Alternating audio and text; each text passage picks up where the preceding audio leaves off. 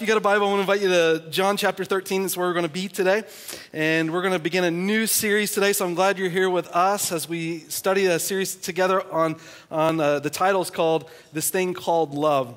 And the challenge for us is to look at the depth of our relationships, which God has placed us in, and encourage us in those relationships. And I want you to know, as we go through this series together, it is going to be relevant for everyone in the application that we make. I really want to challenge our idea of love culturally today and maybe get us thinking in some different ways in how we use that word in connection to our relationships. And I'm going to do this starting off a little narrow and referencing marital relationships because that is, as the Bible describes, the first relationship God creates. It tends to be should be the most intimate of relationships that God has established for us, but the application for this is going to affect all areas of relationships that we face as we consider an idea of what love represents and the example of love that we receive in Christ.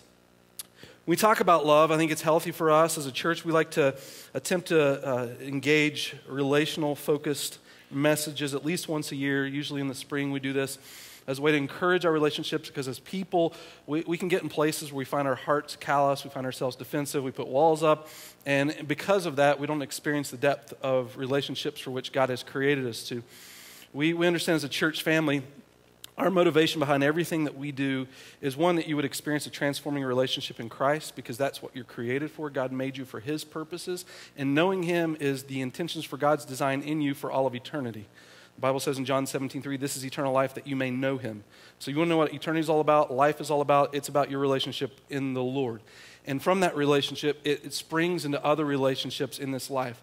That God uses you in your relationship from Him and through that relationship to glorify or magnify Him in this world. So it's because of that relationship done in a healthy way and experiencing God in your life that you then relate that or reflect it in the world, and it therefore affects other relationships. And so Jesus, when He was asked the question, what's the two greatest commands or what's the greatest command, He defines it in terms of relationships, loving God, loving others. And so talking about relationship, where our hearts rest in connection to the relationships God has us in, is significant for us to understand. Sometimes we get pessimistic in relationships. And you think about marriage, we wonder if people ever stay together, if you're going to be able to enjoy one another. From God's perspective, relationships are sacred and designed for a godly purpose. And the book of Genesis defines the beginning of relationships. Jesus, and talking about relationships in Matthew 19, defines it. And this is what He says.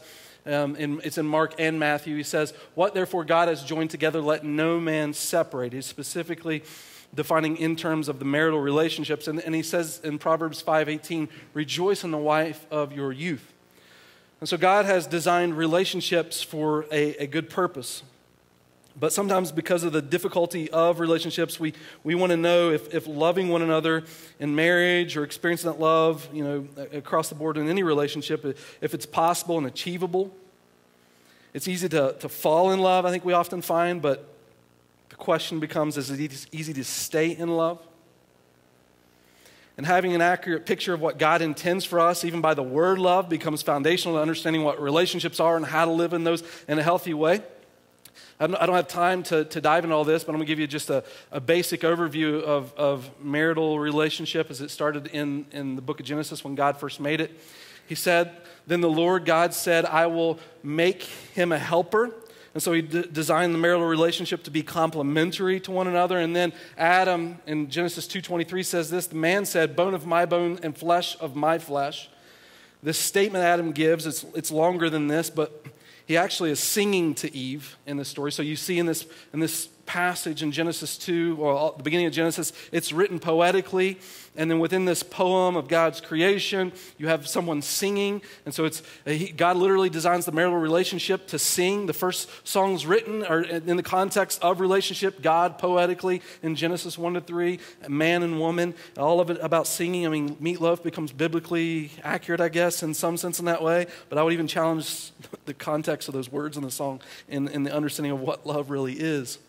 And then it says in Genesis 2:24, they shall become one flesh. And so you see intimacy communicated. This one flesh literally gives this idea of being glued together where you can't tell where one begins and the other one ends. It's kind of gross, but it's accurate, right? It's that close. It's one and the same, the identity. And then it says, God said to them, be fruitful, multiply, fill the earth, and subdue it. The point of that is when the relationship lives and thrives in the context in which God has designed it, not only is it beneficial to the individuals that experience that relationship, but it also blesses the world. That's why in the home, if the marriage isn't working right, the family doesn't operate right. And so that relationship becomes foundational to them blessing through all of that. And so relationships, understanding of that becomes significant and important, and all of us come to this point in recognizing, and we live in a sinful world, right? And so we know in the context of our room, because all of us are sinful and all people are sinful, that the idea of what these relationships are become for us a goal of what God desires, but in the context of a relationship, we don't always experience. As a matter of fact, as God lays this out, if you just read through the rest of the Old Testament and you just look at relationships, marital relationships, like you are stretched to find a healthy example in Scripture. And so how do we navigate that in our lives? How do we have hope in the world or hope in our relationships? We see people experiencing relationships, but the question is, how do they stay together in the longevity? Is it easy to stay in love, or can a person stay in love, and how do you enjoy one another?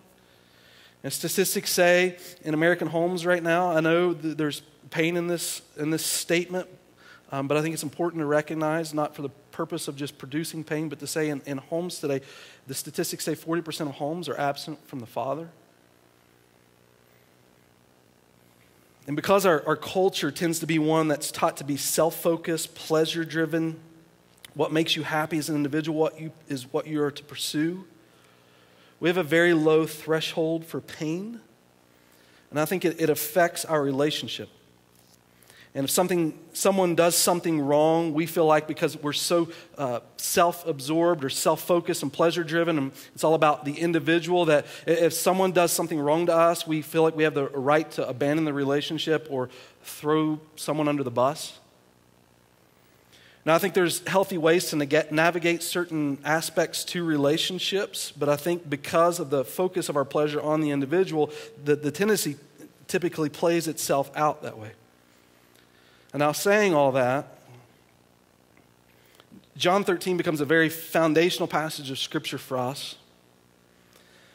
Because in this story, in John chapter 13 to John chapter 17, as a pastor, I play favorites with Scripture sometimes in my life. There's just certain passages that they hit me at particular points in my life that when I go back to them, it captures me in the context of what's being said. And John chapter 13 and John chapter 17 is one of those sections of Scripture where when I turn to those pages, I just zero in on the context of what's being stated there, because this is the time where Jesus is with his disciples in the upper room.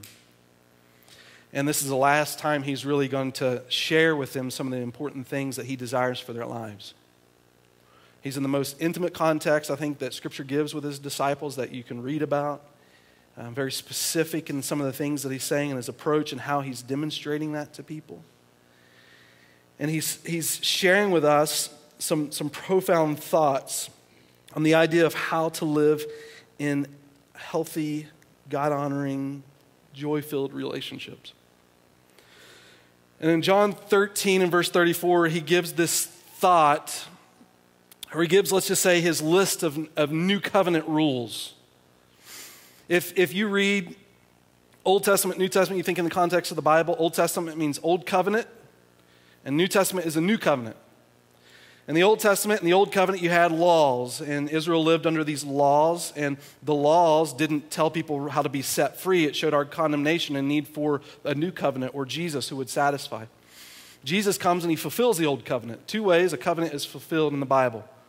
The person under the covenant dies, or they meet all the criteria of the covenant. And Jesus does both. He fulfills all of the Old Covenant. He now introduces the new covenant in him, which brings us into relationship with him. It's why we don't have to go to temples anymore to worship. It's why you become the temple of God.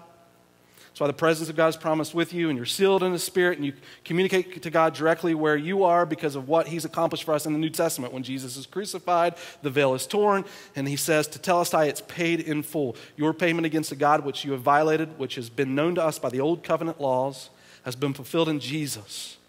And so Jesus gives this new covenant, these new laws for us to follow in him. And so he says in John chapter 13:34, he starts this list of these new rules for his people. And this is what he says. A new commandment I give to you, that you love one another even as I have loved you, that you also love one another. You think of the old covenant, there was hundreds of commands. In the new covenant, Jesus says this, and you're like, is that it? Yeah. And Jesus said the greatest two commandments, loving God and loving others. And so because of what Jesus has done, the Spirit of God now dwells in us, and we walk in the Spirit, and then the fruit of the Spirit is made known in our lives. And so that the relationship comes to its pinnacle point in loving God, and through that, the demonstration of that love to one another. And so Jesus is looking at his followers and saying, this commandment I give unto you, that you love one another. Now, if you look at this context of the statement, a new commandment, you would say to yourself, how in the world is this new? I mean, when I think about the Old Testament, I know God said to love people. He did. But in the context of new, I think it means new in this sense. One, it's new because he's introducing the new covenant. And two, it's new because the demonstration of Jesus' example of love has now been displayed for people. So he says in the context of this example, listen, he says, a new covenant I give you, not that loving people is new, but you love one another even as I have loved you. And so the demonstration of God's love has contextualized itself into flesh. And Jesus has loved in a way that no one has ever been loved, to a depth that no one will ever be loved other than in Christ. And so he says to his people, this new commandment, this new example, this new covenant I'm giving to you, that you love one another as I have loved you. Notice what Jesus is saying here. Jesus isn't posing this as a question or as a statement of the past. He doesn't say, do you love? But he's saying, you are to love in the present active tense. So when it comes to relationships or when it comes to your spouse, the question is not, do you love her or him? But are you loving them? It's not feel it, then do it. It's do it, then feel it. See, feelings take a back seat to this command. It's the caboose. It's not the engine. In short, what Jesus is saying in this passage is this. The foundation for staying in love is to make love. A verb. Now, love in the context of the story in which Jesus is saying with us for his followers is that love is one of action. It's one of demonstration. When you love one another, it rekindles and continues to kindle. It's like throwing another log on the fire. It's understanding that the idea of growing closer in your relationship is one that you actively pursue. And so in this context in which Jesus is saying, it's important to recognize that love is a verb. But here's one of the things I want to be careful with in reading this. Is that if we just treat love like a verb, you run the risk of responding to this message in the way of the Pharisees. I mean, you see a lot of duty, but not a lot of delight. And when you hear this message, you do it out of a place of obligation with no real joy in it. I think it's important to recognize that while love is a verb in our context and relationships, that love really first started as a noun. I'll explain what that means, but I think in understanding that, that's what helps us from treating this command like a Pharisee or a legalistic rule that we feel obligated to have to fulfill within the context of our relationships. You know, when the most famous, in thinking about John 13, the application, the most famous section, I think, in just the description of love is the one you often hear at weddings. 1 Corinthians chapter 13, right, in verse 3. Paul starts articulating the demonstration of what love is about. Love is patient, love is kind, it does not envy, it's not jealous, it's not boast, it's not seek its own. He describes all those things in love, but when he starts the context of this passage, I think he does so from the idea of a Pharisaical understanding. He says this, and if I give all my possessions to feed the poor, and if I surrender my body to be burned, but do not have love, it profits me nothing. So look what he's saying. I mean, this could be someone that understands intellectually what love is. And he's doing everything on the outside that we would describe as love. Like he's giving sacrificially, and he's feeding poor, and he cares about people. Man, he is so loving. And yet Paul says in this passage, but if I do not have it, it's nothing. I think he's encouraging us in the context of understanding love, but yet that love is an action, but the source of love becomes an important place for us to thrive in relationships. Because I think our motivation to relationships is often backwards. If I were to define love, if you look at the context of 1 Corinthians 13:3, you can do that later. I don't have time to exposiate that. But if you look in the context of 1 Corinthians 13:3 all the way to the beginning of verse 8, if you were just to maybe put in your own words a definition of love, this is my own definition of what I think love is. Love is leveraging all that you are to help someone become all that God has called them to be. It's unconditional, it's sacrificial, it's laying yourself down for the benefit of another. And so love in that sense is leveraging all that you are to help someone else become all that God has called them to be. Now, this is where, in understanding the idea of love, we find difficulty in our culture because I don't think culture always defines love in that way. Let me give you an example. I heard a story of a Jewish rabbi. If he was a rabbi, he should be Jewish. A rabbi comes to a young man eating a fish. This guy he caught a fish, got it out of the water, he's cooking it fresh, and now he's sitting there eating it, and he's just saying to himself, man, I love this fish. I love this fish. It's so good. I love this fish. I know by using fish, I probably lost some of you because you don't care for fish, but just pretend you like fish for a moment, okay? This man's just saying over and over how much he's just enjoying everybody. You ever seen that with somebody just getting a nice piece of sirloin? You're like, man, I'm jealous of you. And look at the love on his face. It's a beautiful sight to see. And this guy's just enjoying it. And the rabbi comes up and he says, you know, I don't think you love that fish. The man's like, you got to be kidding me. Are you serious? I mean, just tell you, I love this fish. And the rabbi said, why don't you try explaining that to the fish? If you loved the fish, you wouldn't have killed the fish. The truth is, you don't love the fish, you love yourself. And because you love yourself, you're willing to take advantage of the fish to meet your needs. I mean, it's kind of like if you ever run in contact with this, there's maybe a guy that eyes a young lady up and down like she is something to be desired for him and says to the girl, you know, I love you. Oh yeah, I love you. The truth is, he doesn't love her. He may lust after her. That's not what love is.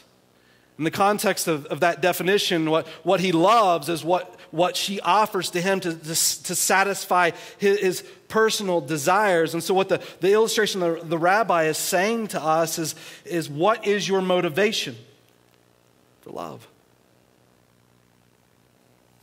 Is it self? And on top of that, if you just consider for a moment the idea of this fish and the eating of this fish, what happens to this individual's love when the fish runs out?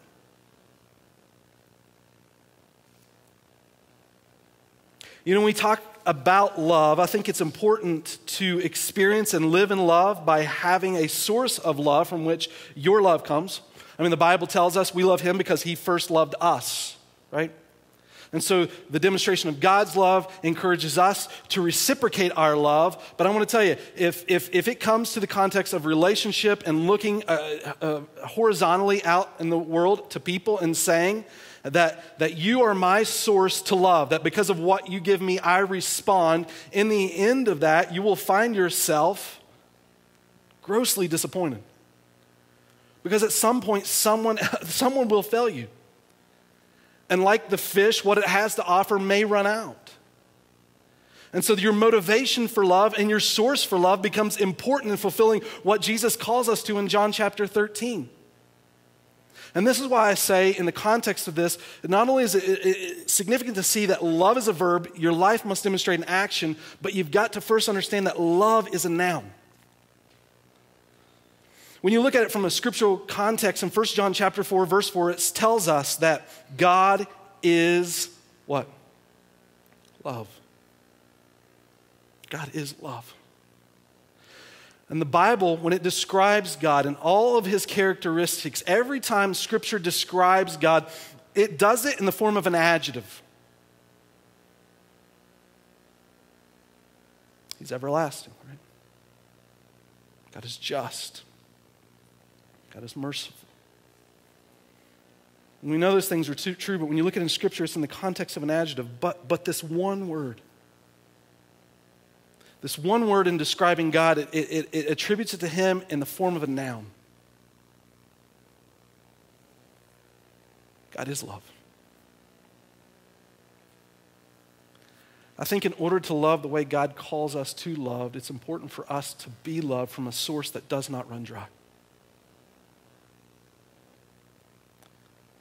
I think as believers, the only reason we should be able to love to the degree that God calls us to love in a world that is broken isn't because of what the world has to offer us. It'll disappoint. But it's because of what Jesus gives to us. God is love. And he's demonstrated that love. And so when you consider it in the context of John chapter 13, verse 34, a new commandment I give unto you, that you love as I have loved you. The source of the love is explained. The example of the love is demonstrated in Jesus. And the place for which we find ourselves satisfied in love is through our relationship in Christ, which gives us the opportunity to love even when people may not be deserving of it. Which by definition, love by Christ has been demonstrated. Not because we are worthy, but because of who he is. You think in the recent men's retreat, I know Pastor Jay described relationships like this. He encouraged single men, women. I think he did it on Sunday as well as on the men's retreat. He said, if you really want to see what someone's made of, see the way they treat other people when they have nothing to gain from them. That's a demonstration in the maturity of an individual and understanding what the purpose and intentions of love are all about. So you think in the context of the illustration of a fish, let's say it like this. Don't get married. Treat your spouse like that fish. I think love runs out. We don't get married because of what we get. I think the depth of marriage and the reason people engage in marriage is because, or should, is because the desire is to leverage all that you are to help someone become all that God has called them to be. And that's what love is. And the source of our strength to find the ability to love in that capacity comes not from an individual, but from a God whose love never runs dry. In fact, the psalmist says in Psalm chapter 63 and verse 3, your love is better than life. I mean, you think about what the context of that psalmist is saying. Your love is better than life because it is the love of God that even produced the source of life that we live in today. And so that makes his love and giving himself away the source for which anything exists. And so it's only natural then that his love be better than life itself because he is the one that produced all things out of his love towards us.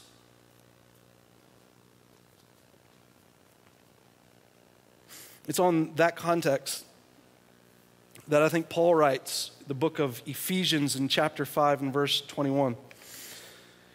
If you give me a clip, Tira. If you read first Ephesians chapter 5, this context of the story, when it gets to verse 22, it starts talking about marriage relationships. When you read the book of Ephesians, though, it breaks down in a beautiful way. If you want to do this in a Bible study or a personal time of your own, in your own time, if you read the book of Ephesians, it's 6 chapters. First 3 chapters are predominantly theological and dealing with your relationship to God. The last 3 chapters are the application then of what you discover in the first 3 chapters. Your identity in the Lord, first 3 chapters, and therefore chapter 4 to chapter 6, your response to the world in that identity. In fact, for my family, Ephesians 4 is our target for how we want to treat one another in the context of our own home, the beginning of chapter 4, the end of chapter 4. But then he gets to chapter 5, and this is what he says, because of our relationship with God. In chapter 5, verse 21, you then find the strength to do this, submitting to one another out of reverence for Christ. And so he's defining really love in this context. So when you read chapter 5, verse 21, he says, submit to one another out of reverence for Christ. And then in verse 22 to 33, he then describes the marital relationship. He's saying, let me now, in saying this verse, let me now give you a hook to put this on, what this looks like as an example. And he talks about the relationship between husband and wife, and he says, wives submit, husbands love, and in both of those, he shows a mutual submission to one another for the benefit of the other person and their relationship to God, who God has called them to be. Husbands, or wives, submit to your husbands. Husbands, love your wives. And I know ladies often don't, I don't know that this is true. I always just feel weird saying as a pastor, I guess. But ladies submit to the husband, and in our culture, submit, but then it says, husbands, love your wives, okay, which may sound easier, but then it says, by dying, all right? So it's both laying down your lives, and if anyone has a greater degree as an example of submission there, I think it's the husband who's got to die for the wife. But in both contexts, Paul's just saying, submit. I think it's an outworking of our relationship with God, having experienced the source of his love. Because you remember, love is about leveraging who you are to help someone become who God has called them to be. Submission means that your priority is the other. And the end of this verse, out of reverence for Christ, means submission is done not because you are worthless, but because of the strength you have found in your identity with the Lord. Because of who you are in Jesus. When we talk about loving people, it's not in the context that you're a worthless individual or not capable of being loved, but it's in the context of you are incredibly loved. And it's only because the strength of the Lord that meets you where you are that you even have the capacity to love to the degree that God has called you to love. That when you see others, then you can lavish on them the love that you've experienced because you know the Lord who has given to you unconditionally and sacrificially in your own life. With every one of us, I'll conclude here, our cultural upbringing, and based upon our cultural upbringing, the odds of relationships thriving, marriages more than surviving, I would say thriving too,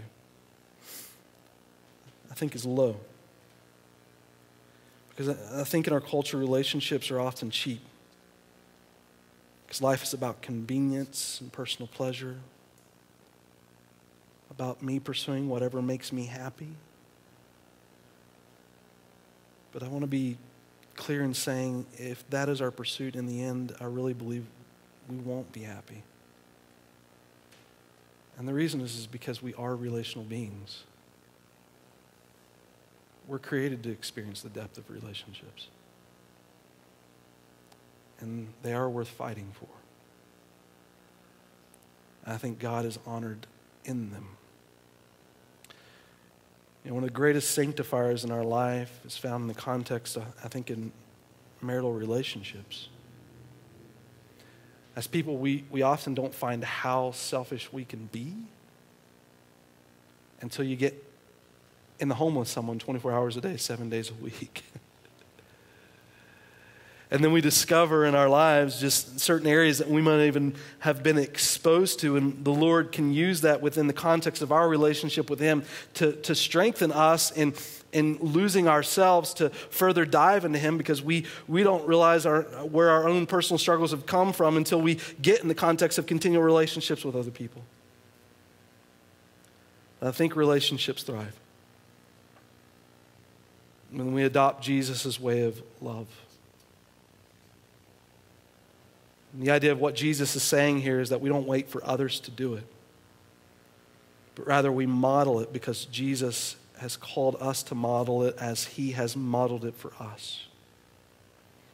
We are transformed because of His example and the freedom He's given us. So others might be transformed as the Lord uses us as an example for Him. And the idea in the context of John chapter 13 then is to make love a verb. Because love was first a noun. Falling in love is easy.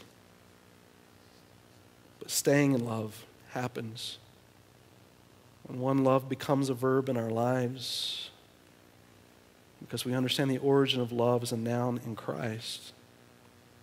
And the strength that we build is upon Him.